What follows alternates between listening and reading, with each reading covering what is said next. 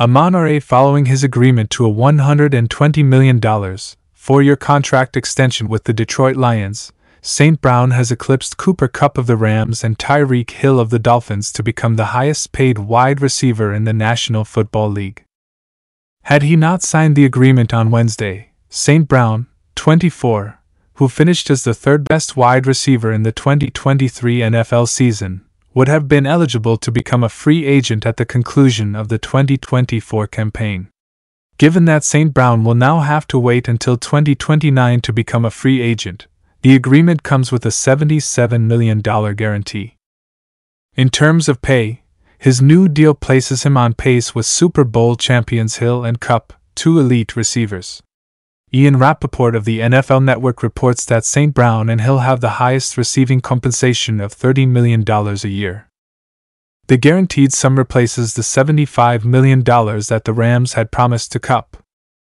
It's empty at Ford Field, but it's usually rocking. I'm eager. I have another 4 years here. It's now open. Now is the turn.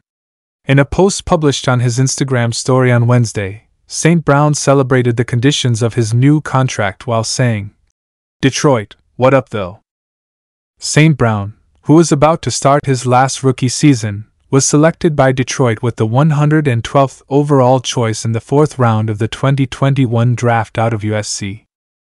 Last season, he was a Pro Bowler and All-Pro, helping the Lions win 2 playoff games in a single season for the first time since winning the NFL championship in 1957. It was also the first division title the team had won in 30 years. Last season, St. Brown set career highs with 119 receptions, 1,515 receiving yards, and 10 touchdowns. He has 315 catches for 3,588 yards and 21 receiving touchdowns in 3 seasons.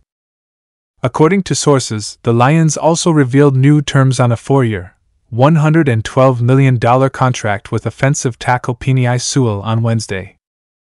Brad Holmes, the general manager of Detroit, selected Sewell with the team's first pick in 2021, selecting him out of Oregon at number 7 overall.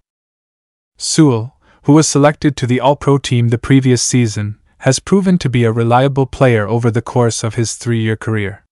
He has started all 3 postseason games and 50 regular season games as the Lions advance to the NFC Championship game for the first time since 1991. With the 29th overall pick in the first round, Detroit is the host city for the NFL Draft, which gets underway this Thursday night.